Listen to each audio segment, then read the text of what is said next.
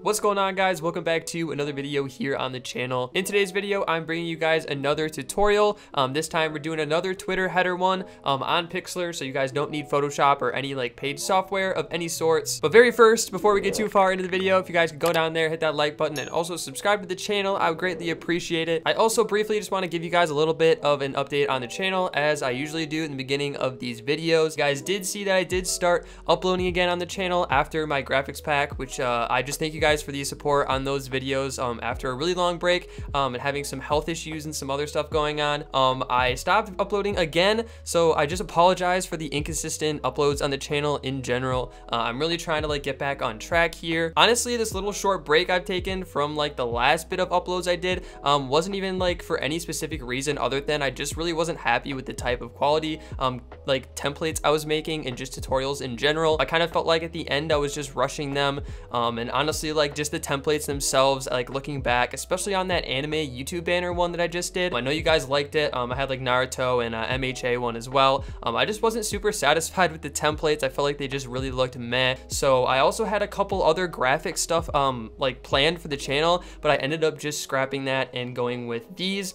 So I do have a couple more, and I've kind of revamped my graphic style and everything like that, and hopefully you guys like these templates coming up. So again, I just appreciate all the support on the channel as always from the people who return. I do spend a lot of time on these templates. I scrap them over and over again. But yeah, short rant over. I do have a lot of videos planned in the next couple weeks. They're gonna be just graphic tutorials on the channel for a while. You guys saw I started uploading like some keyboard stuff again and just some other like YouTube shorts. We're just gonna be sticking to graphics tutorials and just stuff like that on the channel for a while. I know that's what a lot of you guys are subscribed for. I know that's what a lot of you guys you know, just watch the videos for and you know, have the notification bell on for. So with that being said, again, I appreciate the support, and let's go ahead and just jump right into today's video.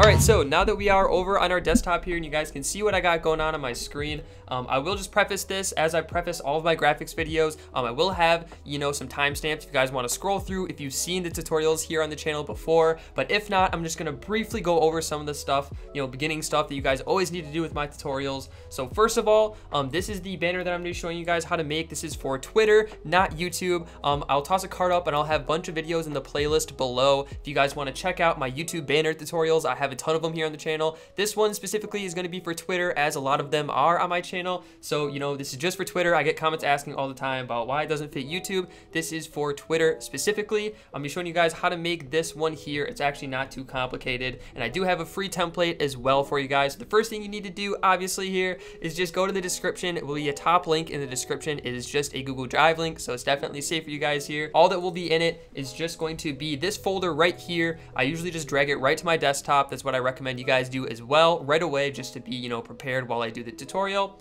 So we've got the font, of course, and I will show you guys how to add that to Pixlr as well. And then we have the template here, fully done in high quality for you guys, so you guys can just import it. I'll show you how to do everything as well. And then all we have left here is just the PNG character from Demon Slayer that I will show you guys how to, you know, put into your header and everything like that. So make sure to just download that, get it all to your desktop here. And then as you guys can see, this is what the final thing is gonna look like, and I'll show you guys how to do some of the, you know, Japanese text as well and make it look super cool. So let's go ahead and just hop into our browser here. I'm just gonna go ahead and type in Pixlr up top here, but you guys can of course just click the link in the description that I provided for you guys. Now the very first thing we're gonna do here is I'm actually gonna go open image, and I'm just gonna grab that template and I'm just gonna double click on it right here. And as you guys can see, it just automatically formats it, and it actually already just auto locks it, so you guys don't have to do anything with this. You're just gonna leave the background as it is. So then, as you guys know, the very first thing we're also gonna do here is we're just gonna go to layer, add image as layer, and then we're also just gonna grab that PNG character, which already has a transparent background. So when I go ahead and just double click it, it will just kind of automatically put it in.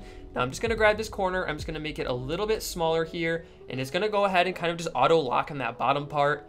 And I'm gonna just kind of line it up, and then I'm also just gonna kind of size it how I want it here. I don't want it like too big or anything like that. And then I also want it definitely slid to the left a little bit so it doesn't kind of, you know, cover our text at all that's going to be on that right side. And then I'm also just going to grab that. I'm going to go to adjustment, and I'm going to go to brightness and contrast. I'm just going to give this PNG here a little bit of contrast and a little bit of brightness. That brightness definitely brings out some of the colors, makes it look much, much nicer. Now the text, I have a brand new font for you guys here. This font looks super cool. I also have a new way of kind of making it look a little bit 3D and giving it a bit more dimension here, which I think you guys are definitely gonna like. So we're gonna go to the text tool here. we're gonna go to add text, and I'm of course just gonna type in ice for my own name. Now obviously I don't want this original font here, so I'm gonna click on the down arrow up in this top left by the font here. I'm gonna click down and I'm gonna click add local font, and this font right here should be in that Google Drive top link in the description. Again, if you guys haven't downloaded it yet, but I'm just gonna double click this, it's gonna add it right in. So I'm gonna click that, and then I can double click back on the font thing here, and I'm just gonna type in ice, and it always defaults to black for some reason. So I'm just gonna type in fill. I'm gonna go to white here, and then I'm also gonna go to size, and I'm gonna drag this up a bit to the size that I like. I just wanna make sure it's big before I stretch it at all. Now, as you can see, I can't really see it very well, but that's totally fine here. If you guys want, you guys can like hide the back layer if you guys want an easier layout to work with. And actually, you know what? I think that's what I'm gonna do for now, just to show you guys how to do the text how I like. And then also, if I'm not mistaken, I believe the font was, yeah, so the font is italicized. So we're actually gonna go back here. And I believe if I just go to styles, no, I believe it's format. Yeah, I go to format and I hit this italic button. It's just gonna make it italic. I think it just looks a bit cooler that way. Now we're gonna take this layer, and you guys do need to follow a little bit closely here. So what we're gonna do is make sure we're selected on that text layer. And I'm going to go to edit, I'm gonna hit copy, and then I'm gonna go back to edit, and I'm just gonna hit paste. And as you guys can see now, oh, we wanna hit allow. Okay, as you guys can see now, we have both of them kind of here, and I'm just gonna line this one up with the other one. And as you guys can see, it turns green, so you know it's exactly right above it. And I'm gonna take the one below, and this is key, guys, just pay attention here. I'm gonna take the one below, and I'm gonna go back to format. No, I'm gonna go back to styles, I believe, yep. And then I'm gonna click on the down arrow for outline, or you guys can turn it on right here, doesn't matter. And for the color here, I'm just gonna go over to this blue on the Demon Slayer character here, and I'm just gonna click on it, and that's gonna kind of give me a general like idea of what kind of blue I wanna use. I think I'm gonna rock with something around right here, because that looks good. And then I'm just gonna go to size. I'm gonna drag the size up just a little bit here. I'm not gonna make it too big, but I'm gonna make it look very similar to the thumbnail. And then we're gonna click exit out here. Now this bottom part, so this bottom layer is the blue one, the top is the white one. So now we wanna go to the top one here, and we are gonna go to styles, and we are gonna click on the shadow. And as you guys can see here, it doesn't really show up very well. So we're gonna take the distance actually, and we're gonna take that distance down a bit here. And then I'm gonna add the blur. And then we're also gonna grab the color, and I'm gonna make it a lot darker here too. I don't know why it defaults to like that gray color here. And then if we drag the opacity up, that's when you're gonna start kind of seeing that like dimension underneath. So I'm gonna drag the opacity up to probably like 95 or even 100 if you guys wanna go there. Blur, I'm probably just gonna take the blur pretty minimal here. We don't really want much blur on it. And then the distance is kind of key to getting that, you know, element of 3D-ness. And I'm gonna go back and I'm gonna adjust the opacity, give it a little bit less. And I think that's looking a bit better there. As you guys can see, it gives us a good like 3D look kind of to the text. So then now that we have this, I'm just gonna click the top one, and I'm gonna click merge down. And as you guys can see, we have one layer here for the text. If I go to the move tool, as you guys can see, it's all just one layer now, which is perfect for us. We're gonna make it a little bit bigger. I'm gonna rotate it a little bit, and then I'm gonna bring back that background layer by hitting this little eye on the right side here. Now that's looking really, really, really good actually. So for the Japanese text, all we're gonna do here is go and open a new tab here. I usually just type in English to Japanese, type in my name, and as you guys can see, it's as easy as just right clicking and hit copy. We're gonna go back, I'm gonna click this, I'm gonna add a new text layer, and I'm just gonna Control V for paste. And as you guys can see, that's a very easy way to get to your name kind of in that Japanese text. I'm gonna go back to the text tool here. I'm gonna drag the size down a bit because I just don't want it that big here. And then I'm also going to go to, I believe it is format here, and I'm gonna make it bold just to make it a little bit thicker. And then I'm also going to, I guess you guys could italicize this if you want. I'm just not going to, but I'm gonna drag this above the ice layer, and I'm gonna do the very same thing for this one.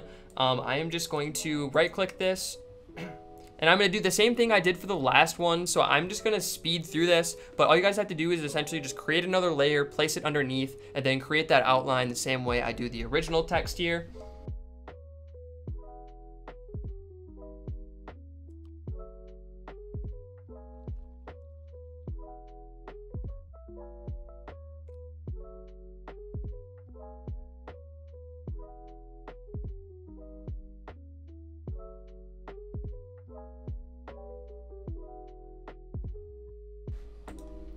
All right, so looks like we've got this text done. I kind of just alternated the colors. Last time I used a white text. This time I just changed the text to blue, and then I did the outline as white instead to kind of give it a cool dynamic. I'm gonna do the same thing here. I'm gonna right click on the top layer. I'm gonna do merge down so they just merge together. So I've just got one. Go back to the move tool here, and I'm just gonna make it a bit smaller. I'm gonna rotate it a bit here, and I'm just gonna kind of put it down there right where I had it before in the thumbnail. I think that's looking really, really cool. I like the effect that that gives. And as you guys can see, we are pretty much done. You guys can add some coloring, some finishing touches, as you guys know. But I'm just gonna show you guys how to save it now and add it to your Twitter header. So we're gonna go to File, and we're gonna go to Save, and we're gonna do PNG. You guys can do JPG. I essentially don't really know which one saves a higher quality image anymore. They're constantly changing it. It looks like PNG does a higher one, you know, looking at the size over here, but you guys can do either one. Like I said, we're gonna click Save. I'm gonna go to desktop here, and I'm gonna deem Slater header, and then we are going to click Save. Make sure that that bottom one's a PNG. I'm just gonna do my desktop here, and this one says whatever. I'm actually going to name it something else. We're gonna name it Pixlr so I can compare that one. We're gonna click Save. And then as you can see, if we go to our desktop here, we have the one that I just made, and it looks really, really clean. And the crazy thing about this is that I made this original one, the one in the thumbnail, in Photoshop. And as you guys can see, it is very, very close to the same exact thing. Even the text looks on the dot, exactly the same. But yeah, all you guys left have to do is, I recommend just going on Twitter on the computer and then uploading it straight from your computer to Twitter. If you upload it to your phone and then do it from your phone, you might suffer from a little bit quality loss. Honestly, I never really noticed a huge difference, but I always just kind of recommend people to use a computer if they have that option. If you guys like this video and you found this video helpful at all, I would greatly appreciate a like on this video. Share it with your friends, something like that. Drop a comment down below. I also answer all questions down there in the comments, so feel free to leave anything that you guys have questions on. I appreciate you guys watching all the way till the end. If you're still here, I'll catch you guys in the next video on the channel, which should be in a couple days here. Thanks for watching again. Peace.